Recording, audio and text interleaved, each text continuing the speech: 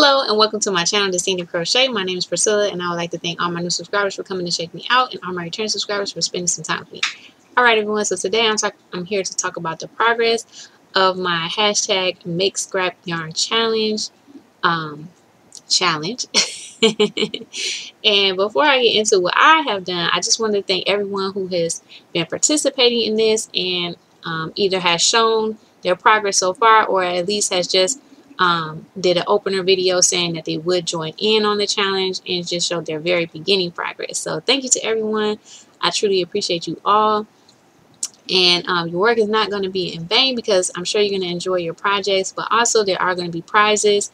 So Rail at the Dabbling Hook is going to donate a bag, and Anna from Anna's Crafty Amore is also said that she would like to donate a prize. So thank you ladies so much for your prize donations, and I am also going to be putting some prizes in this giveaway or challenge as well for for you all participating. My words just got lost for a minute. Yeah, so I will also be having prizes to give away as well. Alright guys, I'm not sure what my prizes will be just yet, but I will be giving some prizes. Alright, so yes, thank you to everyone. I really appreciate it. And if you haven't started yet, don't worry. This challenge is going to be a year-long challenge. It started May 1st, 2021, and it will run through May 1st, 2022. So for me, the process of actually making the yarn is what's going to take the longest, and the actual project is probably going to be a one-day project because I'm knitting the yarn that I make. So I'm not sure if it's going to take the full year, but I will definitely update you guys and let you know when I have some progress. So this month I had a lot of projects to do, and they all kind of require sit down and attention time. So I didn't get a lot done on those, but I got a lot done on this because this is kind of like a no-brainer.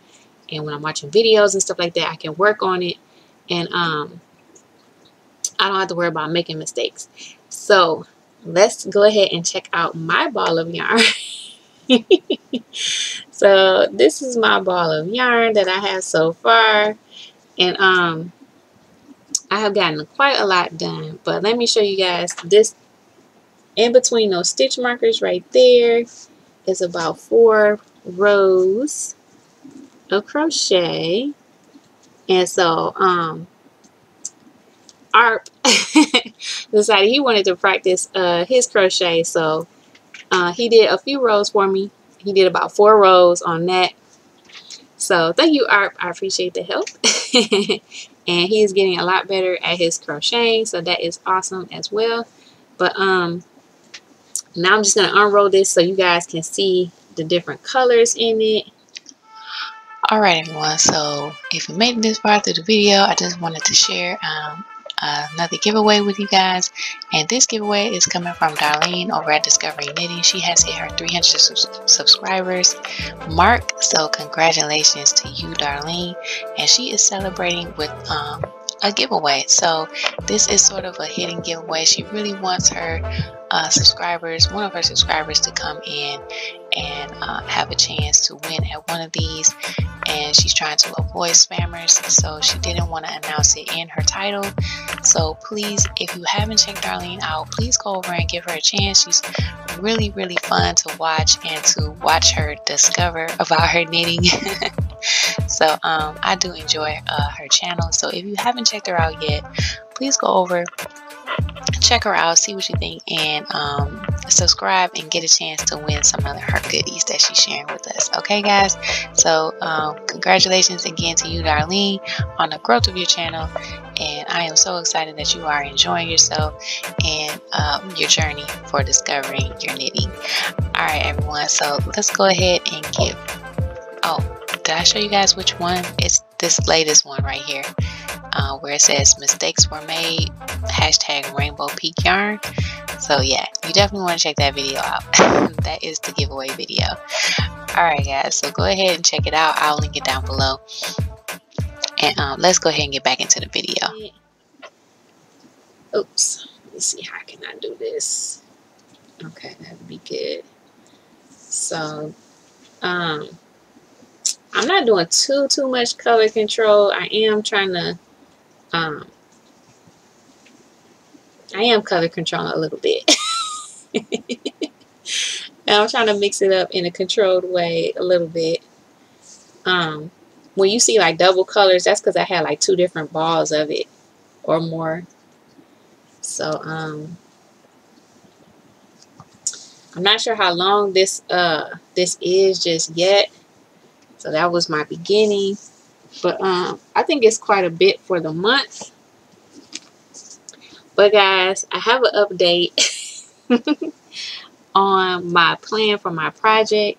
So as you know, I was using a 5mm hook and crocheting in the round to make this tube. And I decided to do a tube because that way I can just tuck the yarn tails inside and I don't have to weave them in. That is the only reason why I have a lot done on this, is because I'm not worried about weaving in tails and things like that. And it's just, you know, it's just easy going in the round. So yes, because if I had to weave in some ends, it would not be good. So I'm just tucking them inside the tube and not having to worry about that. But I was using a 5mm hook, and this has been worsted weight yarn so far. I think I did have, let me see. This right here is a number 6 bulky, but I think I split the yarn and then crocheted it with the smaller hook. I think I went smaller than a number 5. But for most of this, I did do a number 5 crochet hook, 5mm, and it is. I like the idea of this, but it was something about it that was just missing. So what happened was is I had my the vest again, shrug again. I still don't have a name for it yet. Y'all gave a lot of suggestions, so thank you for that. But my the item I made with the scrap yarn and the moss stitch for those 2 challenges, I had that in the same basket with this project and the yarn. So the 9mm hook, or is it 9 or 10? It's the oh, right.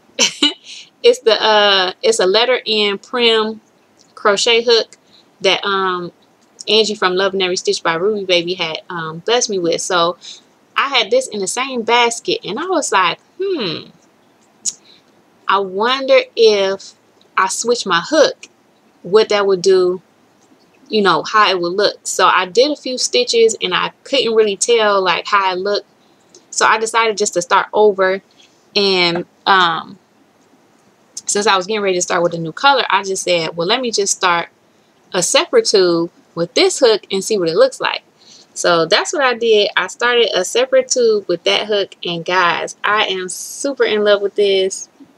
Let me see if I can show you how I just kind of I know Penny from Penley-Ann Creation, she likes to show how her project will puddle, and then that's how she can tell the drape of it. But look at that drape. Now if I do the same thing with this one, it's like I have to push it down and it's not draping, as you know, there's no drape. It's pretty stiff. So if I take this and make it into a blanket, yes, it will be thick yarn and it will make the stitches I need, you know, with the size of my arm, but it's not going to be as cozy, I think. So I am deciding to I'm going to start taking this apart, just working from this tube to this tube and adding it on. But I'm going to be using my 9mm hook and doing the same thing. So I didn't have to do quite as many stitches. I think I did 10 stitches instead of 20. And I think it came out just slightly smaller, but it's okay. I like the size of it. And I think the texture is really nice on this as well. And it's definitely not as heavy and thick as with the 5mm. So I was like, yeah, I'm not making an amigurumi, so I don't need it to be tight. So I was like, yeah, I'm gonna go with the bigger hook. So so this is what I got so far on that. It's not that much, But I really like this. This is something that I could see, you know, snuggling up with and being a really good blanket. So yes, that is my progress and my plan. So I did switch it up just a little bit, but I'm okay with that. So I'm going to be crocheting this back into this kind, you know, with the letter N hook, and then I'll start adding more scraps on after that. So I guess that's why you're supposed to make a swatch, right? But I did make a swatch, you know, it's just a really big one. But yeah, I'm really liking this, so I'm not mad about it. It was definitely a learning experience, and yeah, I think this is just gonna be so much better. So yeah, but let me know how you guys are getting along, and yes, so thank you again for everyone who joined in on this challenge. I really appreciate it so much, and I am super excited to see all of your wonderful projects. Alright guys, thanks again for watching, and I will see you all in the next one.